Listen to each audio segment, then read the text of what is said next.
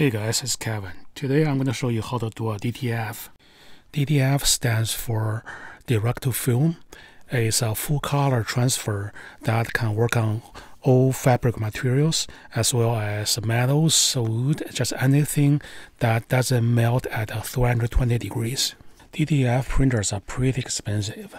Those are 6-color printers, which is about a $2,000–3,000 range. And we started building the DTF printers. Then we add a DTF printer repair service, so we know in and out of DTF. Compared with the sublimation and heat transfer, the DTF provides a more soft and comfortable pattern. The color is more vivid. Here's a DTF, and you can see it's soft and comfortable and have a really good breakage. And also, the wash cycle is amazing. It's much better than the heat transfer that people normally do. Don't worry, you don't have to break a bank to get this thing started. Today I'm going to focus on just regular 4-color system that can print on regular white or light background fabrics. And we're going to use this product called Welacer DTF transfer film. Depends on your printer. If your printer is web format, you can get A3 transfer film, or if it's a regular desktop, you can get A4 transfer film. And of course, you will need a bag of DTF powder. Today, we're going to use a Welacer DTF powder.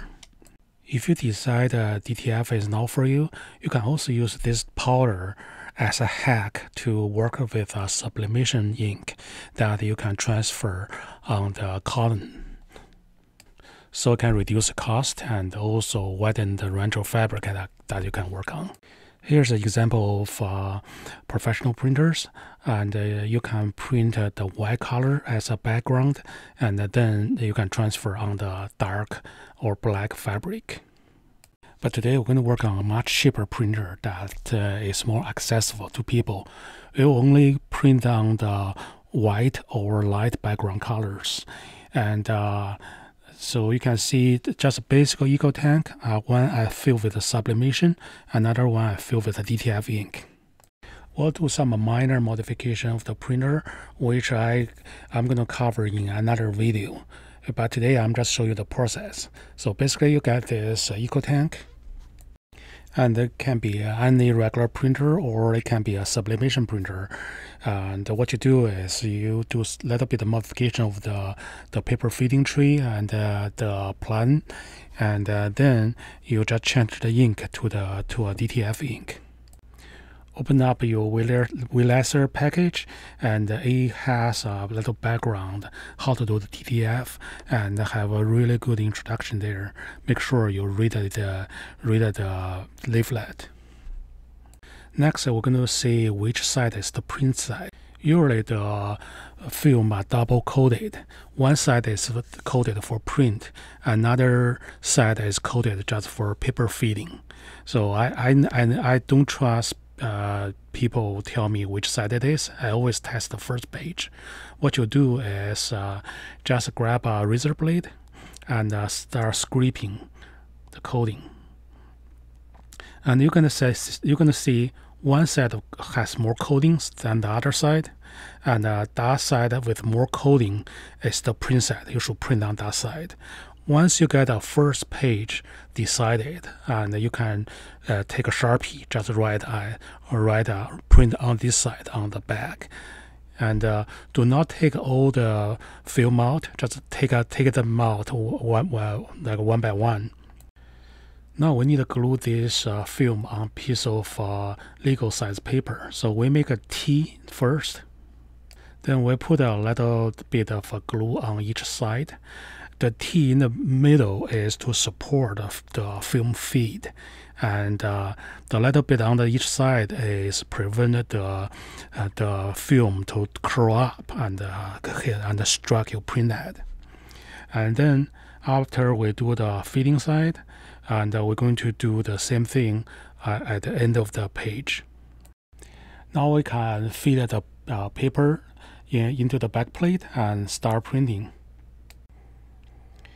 Another thing is, if you do not have a modified BCH printer, you might have some problem with paper feed, and which the printhead strikes on the film.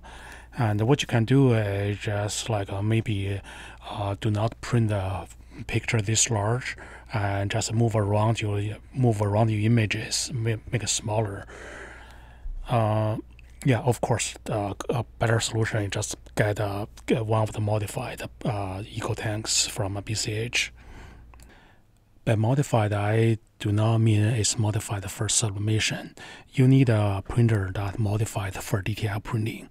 The difference is because DTF uses lots of ink, so you want one that modified to remove the star wheel, so you will not have star wheel problem. Another thing is you need a flat paper tray to catch the film, so make sure the film is flat. After you get the film printed, and you can just dose it with a large amount of powder.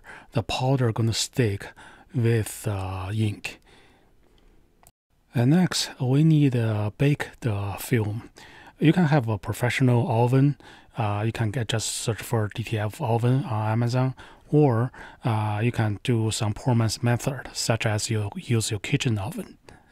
And also, what you can do is use my hack, which I just use a regular press. I put the film on it. You can see it has a lot of powder crystals, so that's why it looks whitish. I already heat up the plate, and now I put the film on, and then I use a piece of wood to stop the platen from going all the way down, and then I just put some weight on top of the press. Of course, you need to set the temperature a little bit higher than the recommendation, and also just bake a little bit long.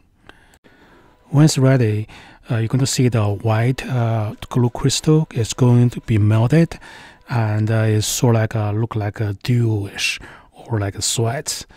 And you can see it's more see-through, and there's no white powder left. Now we're ready to press. The recommended press time is printed on the Welacer package. I usually go with the high end first, then I just lower it and lower the temperature and or like shorten it. When the film is cool to the touch, you can start peeling it from the side, and that's all you need to do to make a DTF. You can see it's not that hard, right? And doesn't take much money if you're willing to convert your own printer. Okay, I hope you enjoyed this video. Visit us at www.bchtechnologies.com or locally at Greensboro, North Carolina. Cheers!